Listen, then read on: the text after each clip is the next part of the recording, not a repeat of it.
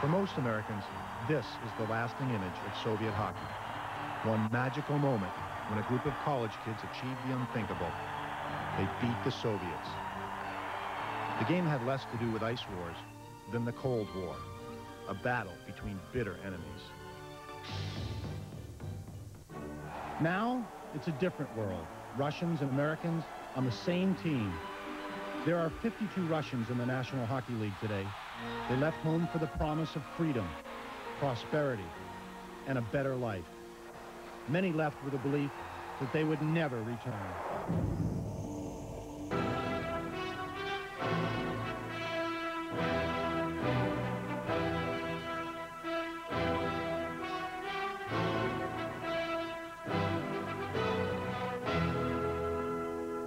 Welcome to Moscow. Hi, I'm Mike Milbury. I've seen some amazing things in my 20 years in professional hockey, but nothing quite like I've seen on this trip. 5 years after the first Russian players left for North America and careers in the NHL, they've come home, and we've come with them. They've shown us their hometowns and given us an inside look at the system that produced them, a system which ultimately demanded too much from them. This is their story.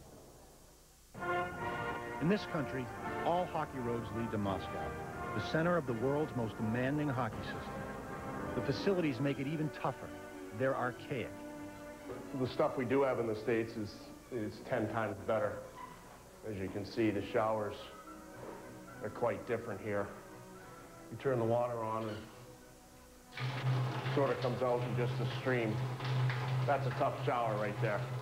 The buildings may be falling apart, but the foundation of hockey has always been solid. Since the Soviets first appeared on the international scene in the late 1950s, they have dominated.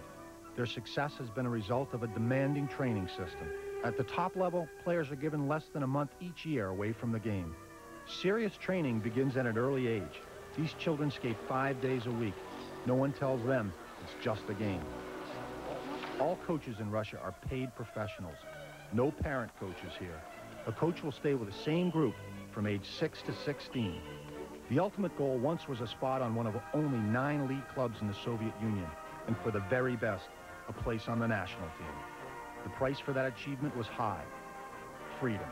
The system made you train 3 times a day because they feel like they owe you, and I shouldn't say that, but you know, we didn't have a personal life back then.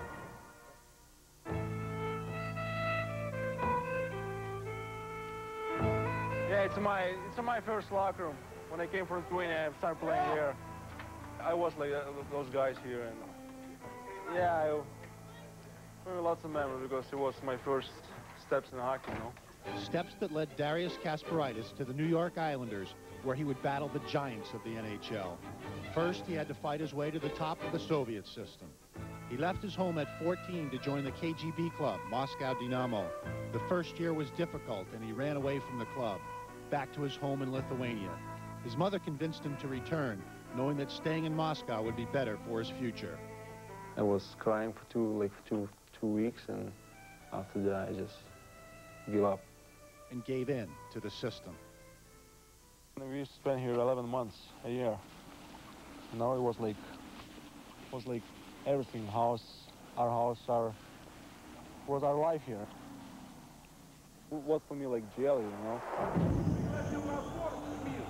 I was afraid, coach. You know, if I see coach over here, I just be quiet, you know, like a little bit.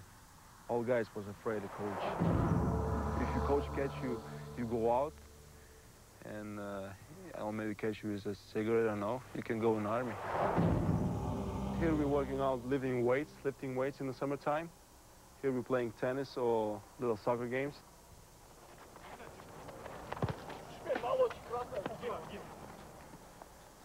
It's kind of messy right now, you see. This is our locker room. It used to be nice here, nice and clean. Right now it's a little bit messed up. This stuff, you see. Here's my seat right here. I used to sit here. Best seat in the house. Here is Zhamnov from Winnipeg Jets. Zhamnov. Kovalov. No, Kovalov sit here. Kovalov from New York Rangers. Used to see me and Kovalov here together. Alex, Stanley Cup champion. Did you happen to see their drying room and stuff like that, how they dry their equipment? You put your stuff, hockey stuff, it's hot here, you see? And you put all your stuff, skates, or take this and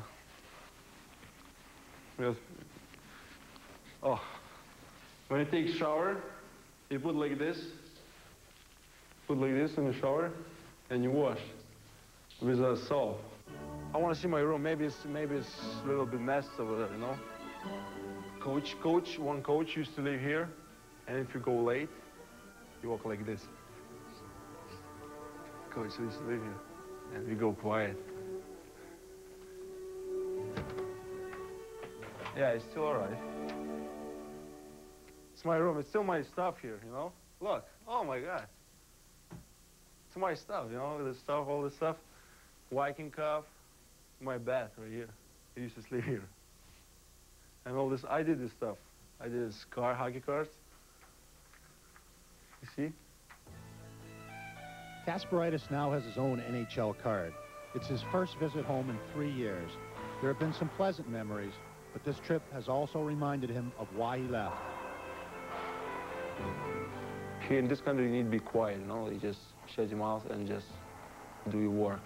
I feel lucky, yeah. I feel lucky because when I take on a bus with the team to the practice or to the game, and I see people on the streets, and I just feel lucky because I have life. I have a good life right now, you know? And thanks God for that, you know? Recently, Darius took a close look at his life. He realized he can no longer hide from a drinking problem. His problem is now under control, in the United States at least. In Russia, he's not sure. And I think if I stay in this country, maybe again, I'm gonna start drinking again, I think. Because it's so depressed here, you know? There's nothing to do and just no future in this country. And I'm telling myself right now, like, I never come back anymore in this country. Never, never, never, never, never, never, never. Stay with us. Up next, he risked everything for freedom. Slava Fetisov's battle with the system.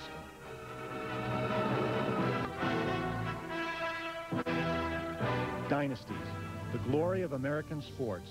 But for sheer dominance, no American team can match the Soviet Union's Central Red Army Club. For the last 2 decades, one man has ruled over that dynasty, Viktor Tikhonov. He also coached the national team and had help from the Army in recruiting the best players. If a player refused to play for him, he was drafted into the military and assigned to General Tikhonov.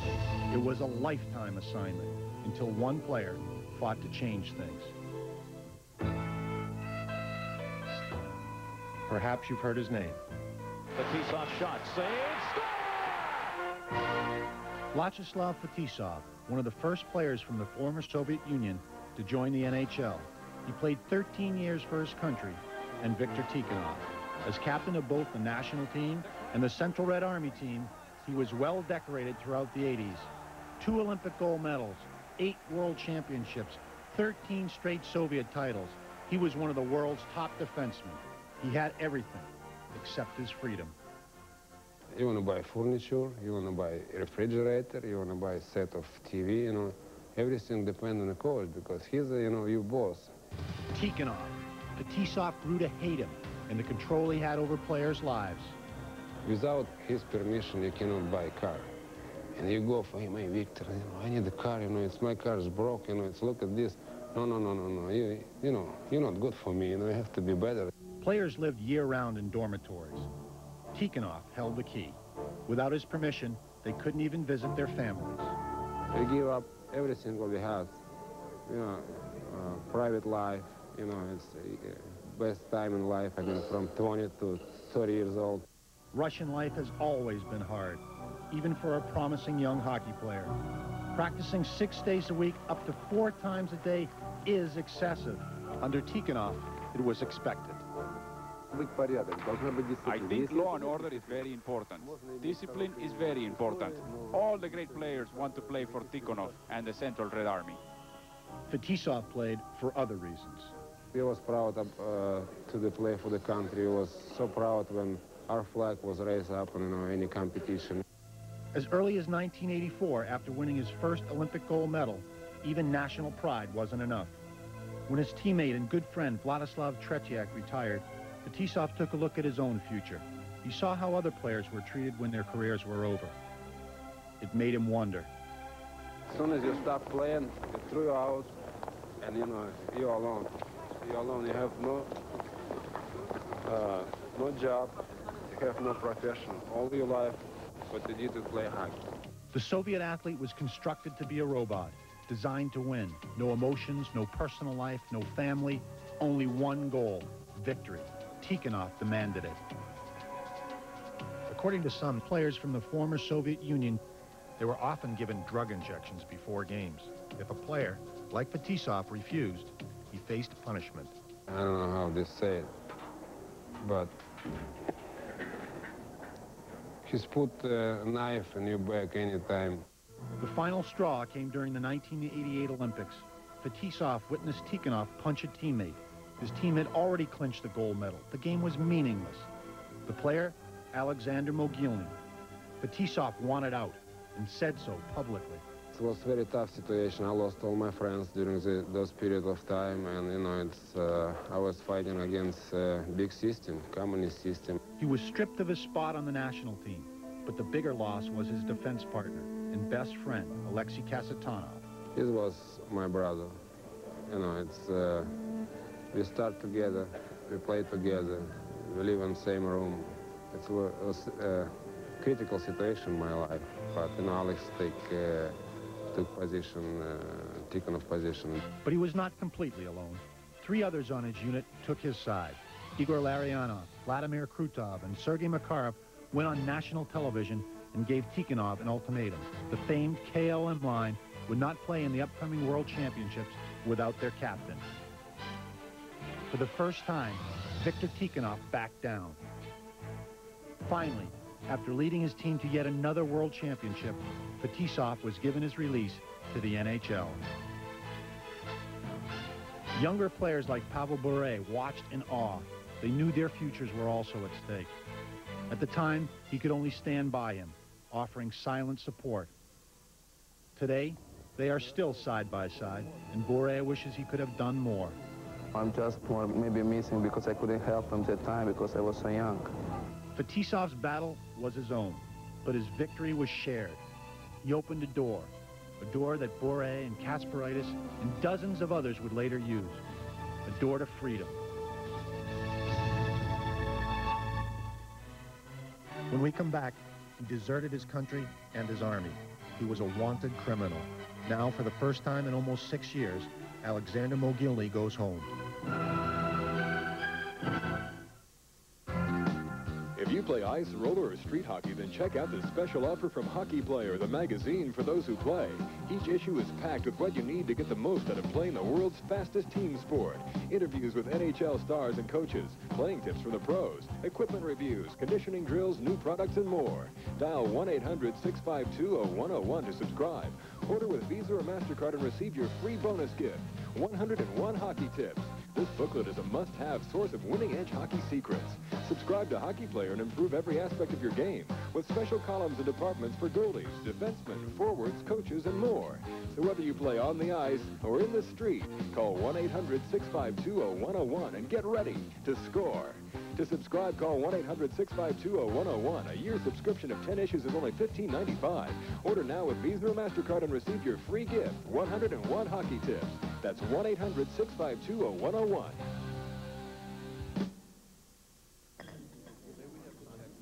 Society says beating on things is unacceptable behavior, except in the ring. Everyone wants to know what it's like, how it feels, where it comes from. A blow to the head, white flash, and a ringing sound in your ears. Welcome to the dark side. It's an interesting place to visit, but you wouldn't want to live there. That's why I box.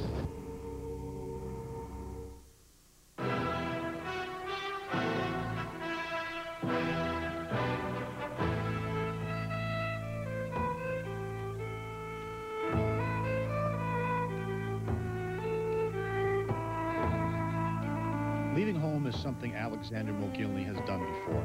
He grew up in a riverport town in Siberia. feeling the government's control everywhere. I'm Catholic, you know, I'm, you know, yeah. But when I was growing up, everything was kind of against the law. When he was just 15, he left home for Moscow for the celebrated Red Army Club. I didn't want to go back because it wasn't very much over there, back there for me, you know, and anything was better than there, really, because I didn't want to make a step backwards. He loved the hockey, but hated the system. Hated that when his mother traveled more than 4,000 miles to visit, Tikhonov wouldn't allow Alex to see her. Mogilny saw a future of continued emotional and physical abuse, a life that older players like Slava Fetisov had already endured for more than a decade. I was among those players who been treated like that, and I was looking up to those players, and I saw myself in their shoes in 10, 15 years from them, and I said, no, that's not me. I can't do that. I can't go through that. That's a waste of life. I didn't have anything. I didn't have anything in this town. I didn't have family, personal life, nothing. That's probably pushed me over the edge, and I said, I had enough. It pushed him to make the most important decision of his life. Hey, goodbye. I gotta go. In 1989, Mogilny escaped the system. He deserted the Red Army, the first Soviet athlete to defect in 45 years. He was a criminal, convicted in absentia of treason. In America, he was free, a star, the first Russian captain in the NHL. This was his home now. For years, he believed he could never return to Russia. Or would he? Today, Alexander's homeland has changed. The Soviet Union is gone. Was there a chance that Mogilny, a defector, could return? Someday I had to come back here because this is my home country. It was very scary at first, but my heart and soul told me that my child will come back in spite of everything, and all of it came true. But my soul also told me that the child will also come back to his home. In November, a break developed. Former Soviet players, now in the NHL, were going back home for an exhibition series. Alexander wondered, should he go too? He was technically still a wanted man. What if authorities arrested him getting off the plane? He made a tough choice. He went. I didn't know what to expect. I was really nervous, to be honest, really. I didn't know what to expect because it's been almost 6 years. This is just how nervous the players were. They started the tour with bodyguards. The authorities were there all right, but to welcome, not arrest them. Reporters couldn't wait to hear what they had to say. The NHL All-Stars brought a gift Russian hockey fans loved, the reunited line of Pavel Bure, Sergei Fedorov, and Alexander Mogilny, three of the best who left on their own terms. There were gifts and banquets and receptions and more gifts and ceremonies and still more gifts. Even President Yeltsin came to greet them. The players were back, and they were welcome. They are worthy of returning as heroes back to their homeland and play together. It's a beautiful people here. You know, they've been suffering for 75 years, you know, under communist regime, you know, and that's probably why, but they got so much warm in their heart. It came full circle at their very first game. Alexander, the goal scorer for the medal-winning '88 Olympic team, one of the first to flee the Soviet system, scored the first goal of the homecoming series. He had returned home. I feel like I opened another door ahead of me, so I can go there anytime I want and be welcome. Up next, we'll go home with Igor Larionov to see how small-town hockey in Russia is surviving today.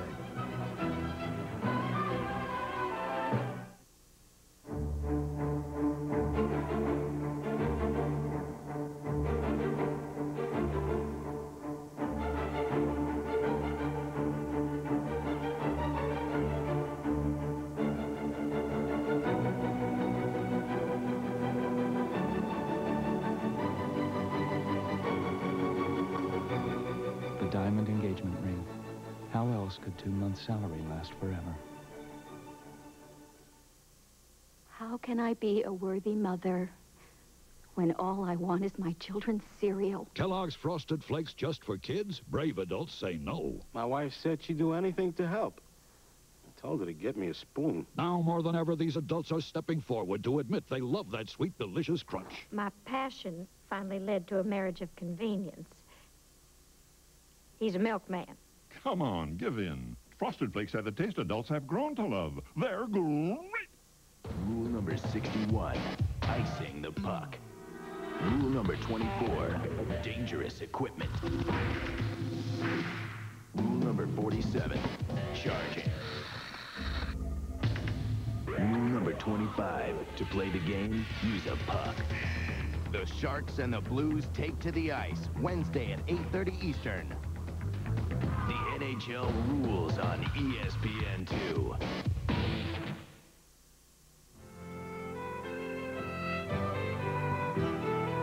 Igor Larionov is best known in North America for his performance last season. He led the San Jose Sharks to the second round of the Stanley Cup playoffs. In Voskresensk, where he grew up, he's known as one of the world's greatest players. He left for Moscow as a young man to join the Red Army in national teams. Alongside Vladimir Krutov and Sergei Makarov, he played on one of the best lines in hockey history. In 1989, he joined the Vancouver Canucks, leaving home for good. It's been 15 years since I've been gone. So this is it? This is the place you called home? Yeah. And you were where? Sixth floor? Sixth floor. Humble, yes, but home. And only a stroll from his school, and across the street from his first ice rink, where he really lived. In 15 years, not much has changed. Same smell. just the smell. On the outdoor rink where Igor played as a boy, the children still play pickup games early in the season. I've been playing the same way. I guess they can't wait to get natural ice, you know. Or to find a real net, just like when Igor was young. But we're not in America. The Soviet Union was about 20 years ago, so we didn't have anything. We didn't have sports stores to sell in hockey nets for the kids to play street hockey. So you have to create your own net. Equipment is still scarce. Skates are passed on from one boy to the next until they can no longer be laced. Face masks and uniforms are reused until they fall apart. Small city clubs like Voskresensk need more of everything. One answer was supposed to be NHL transfer fees for players like Larionov. And it's been about $1.2 million supposed to come from Vancouver for these kids. For the Where sticks. did they go? Nobody knows. Nobody gave me an answer. These children need the answer, and today, more than ever, the clubs desperately need money. Igor's father used to work at this Defense Department chemical plant. It sponsored hockey in this town. The end of the Cold War has changed that. Next year, they planning to shut down this plant, and 10,000 people will be out of job. In small Russian towns, local support must keep the teams alive. A difficult task when you consider the average Russian salary in these areas is about $50 a month. Democracy has yet to bring prosperity to these people. Except for the hockey player. Like a precious commodity, they are still produced in small towns like Igor's. They dress in closet-sized locker rooms and practice on dimly lit rinks, their pads and gloves older than their coaches. Off-ice training sets the Russians apart. A young goalie will spend hours training with nothing more than a tennis ball to perfect his skill. Hockey is still a window of opportunity here, a way to escape from a dreary life. You look around this country and you feel like you've gone back in time. While the rest of the world moved forward, Russia has moved in circles. Sometimes, Mark, it's really hard to explain to you guys, you know. You guys right now, you witnesses what's going on in reality, because you can see your own eyes. Igor understands the reality that for a better future, these children will probably have to leave this country, just as he did. I would like to see these people, I mean, Russian people, these kids, that have the same kind of life what I have right now. When we come back, we'll take a look at the future of Russian hockey. Okay, you're ready? You look great. Thanks, Lee. A few weeks ago, I was getting Eva ready for her close-up, and I noticed something. Dandruff. Regular shampoos just rinse flakes away. Head & Shoulders helps prevent flakes from even forming. You see the difference? Head & Shoulders, because great hair can't have flakes. Nutrageous from Reese's. Peanuts, milk chocolate, caramel, Reese's peanut butter. delicious. Give your mouth a party.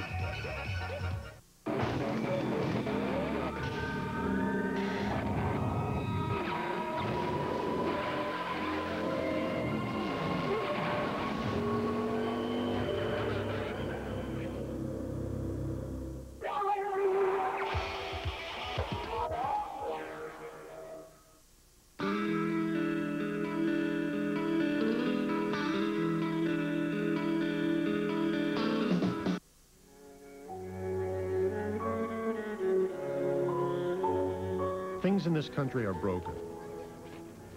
More than just a backboard or fence, or even the glass which litters the city rinks where children play. The system has been broken. This was the future of Russian hockey. Pavel Bure, Sergei Fedorov, Alexander Mogilny, three of the world's greatest players. But they left. The first of many to go to North America. The exodus has devastated a league which once rivaled the NHL. For the last 5 years, teams in Russia have struggled without them. This is a country where today people sell their belongings in the street to survive. They can hardly afford a ticket to a game, even at a cost of just 40 cents. Without government financing, Russian clubs need other sources of revenue. That money has to stop going into the pockets of officials and start going where it belongs, to the children. They are the future of Russian hockey, and a large part of the future of the NHL. This may be the next Hart Trophy winner, or Stanley Cup champion. The Russians will always love this game. That will never change. Today they are allowed to celebrate that passion. If you can imagine, Russians doing the wave.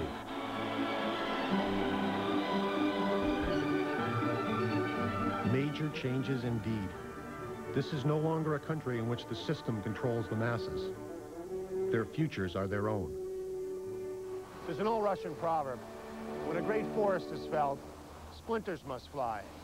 Political and economic splinters have been flying around this country for more than a decade now.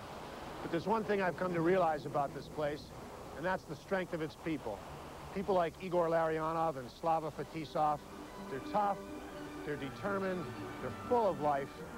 I think they'll find a way. They always have.